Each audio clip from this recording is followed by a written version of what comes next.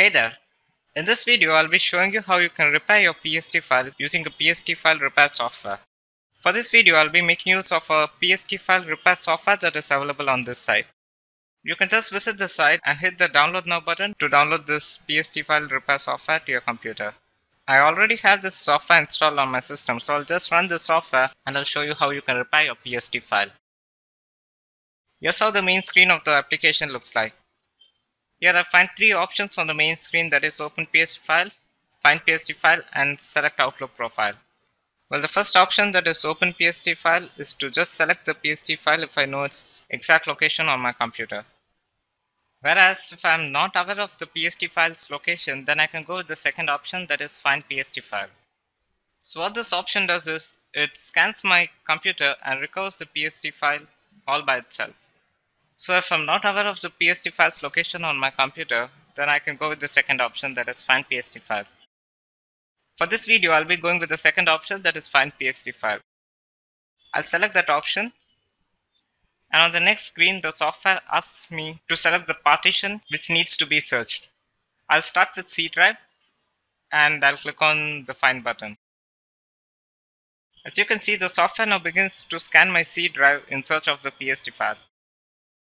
And once a PST file is located, I'll click on the stop button and stop the searching process. I'll click on stop since the PST file has been located. And what I'll be doing here is I'll select the PST file and then click on the next button. Here I find two options, that is normal scan and smart scan.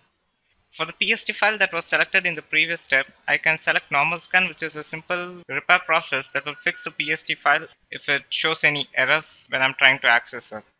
However, if the normal scan doesn't fix my PST file, then I can go with smart scan, which is an advanced repair process which will make sure that the PST file is fixed in any way.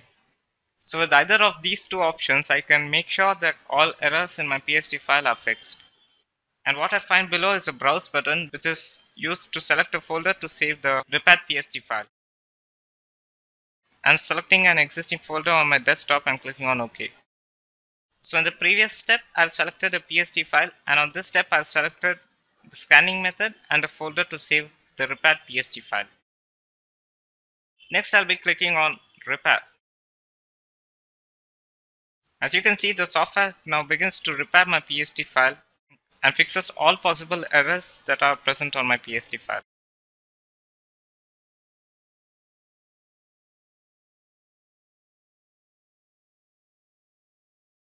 So after the repair process is over, the software gives me a list of all emails and other attributes that were recovered from my Outlook PST file. And right below that, I find an option which takes me directly to the folder where the repaired PST file is saved to. I can click on Destination, which takes me directly to that folder. And if I'm looking to import the repaired PST file to my existing Outlook profile, then I can click on the Click Here option, which gives me the procedure on how I can go about importing the repaired PST file to my existing Outlook profile.